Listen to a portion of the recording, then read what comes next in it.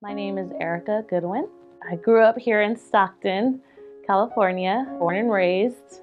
During my first pregnancy, everything went okay for the pregnancy part. I was induced because I had low amniotic fluid towards the end of the pregnancy.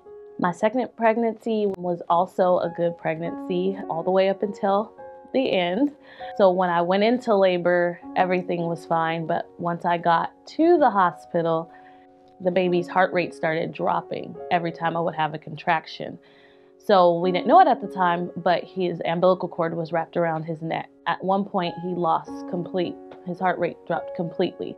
So I was rushed in for an emergency C-section.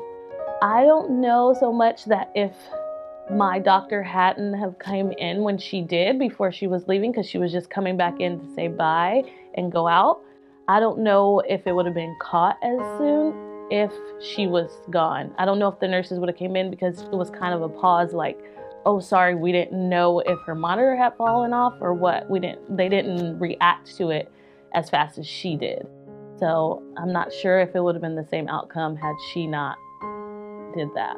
I did not know that Black moms die at a higher rate from pregnancy. I was definitely shocked by that. During my pregnancy, the one thing I wish I knew about was how to get more assistance while pregnant for your emotional well-being.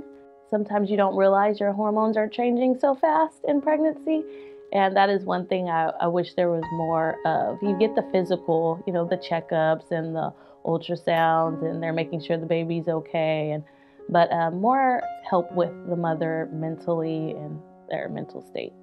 I was provided with information on breastfeeding and postpartum support while at the hospital and the delivery. After the baby, they come by and they give you all the information, try to help you out with breastfeeding and things. But I don't feel like I knew anything beforehand or previous to giving birth. To improve the support for Black moms and babies, I think the community should offer more programs or more information on programs before you're even pregnant.